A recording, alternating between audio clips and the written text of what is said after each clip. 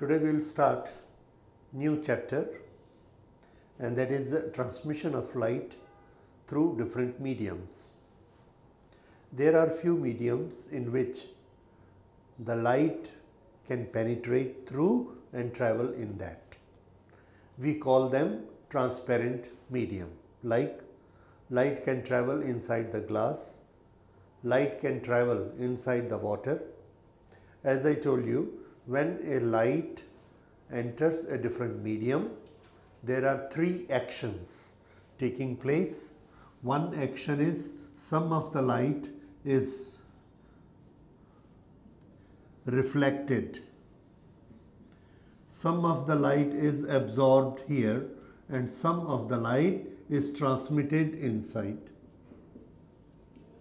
This reflection, we have seen the rules of reflection through plane surface, through curved surface. Now, there is certain absorption here, and because of the absorption, intensity of light goes on decreasing, and after a certain time, we may not be able to see the light, and that place will be dark. If we go inside the sea, initially we will see certain light coming from the water, and more we enter, we find it is getting darker. At the bottom of the sea, it is totally dark. What is that? That is, some light energy is getting absorbed all the way. That is absorption. But what we are studying today is transmission. The light which enters the different medium, it starts entering from this point. Now at this point, when it enters it, there are certain changes which takes place, and these changes are in velocity and direction. There are certain changes, and the study of those changes is known as refraction.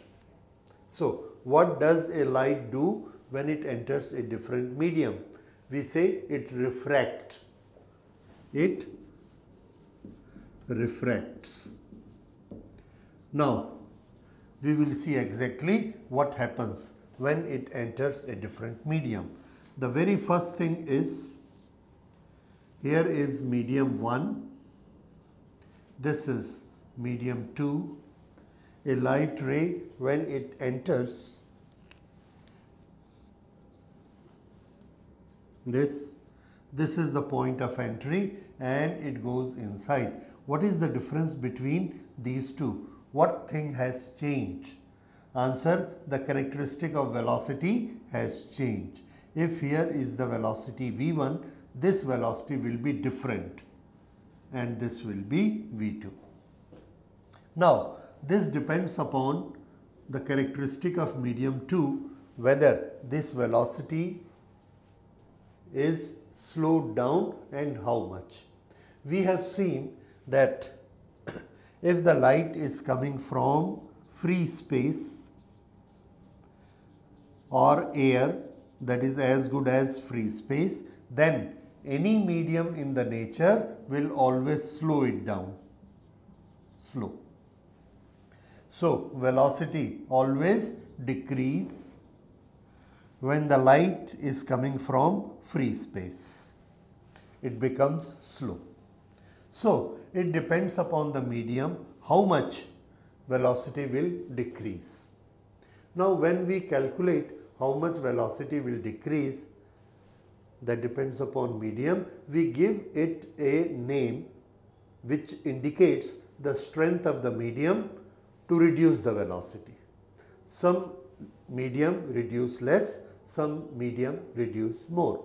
Like if the light is going in the water, it will decrease. It will decrease by 33%.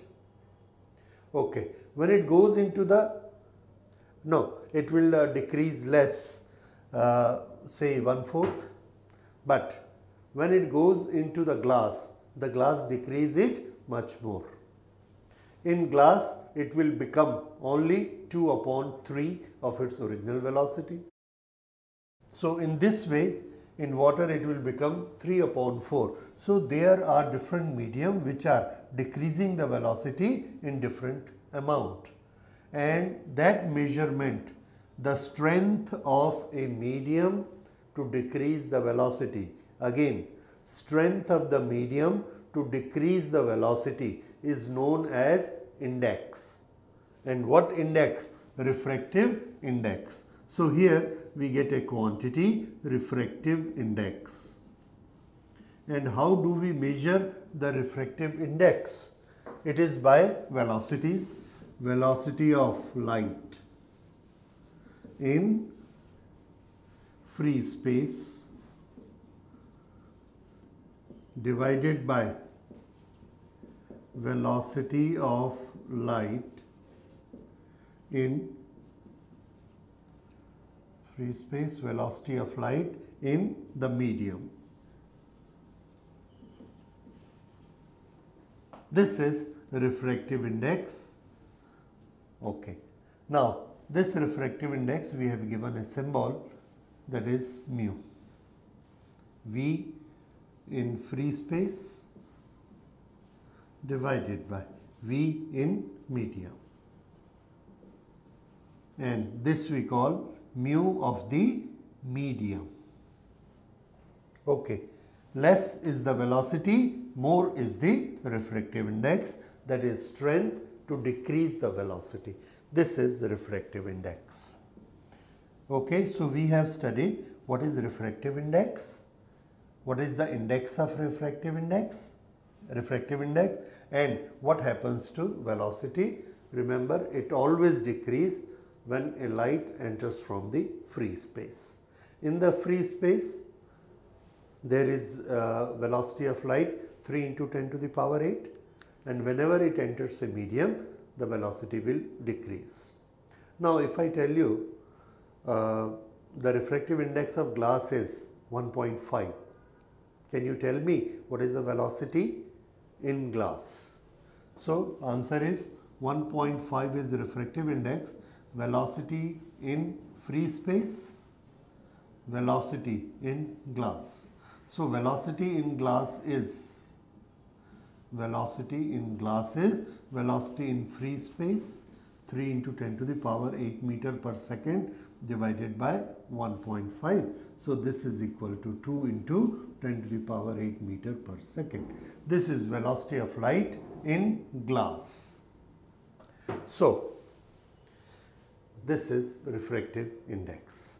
Now, in the next lecture, we will see the second property. The second property is what happens to direction, and that we will see in the second lecture. Thank you.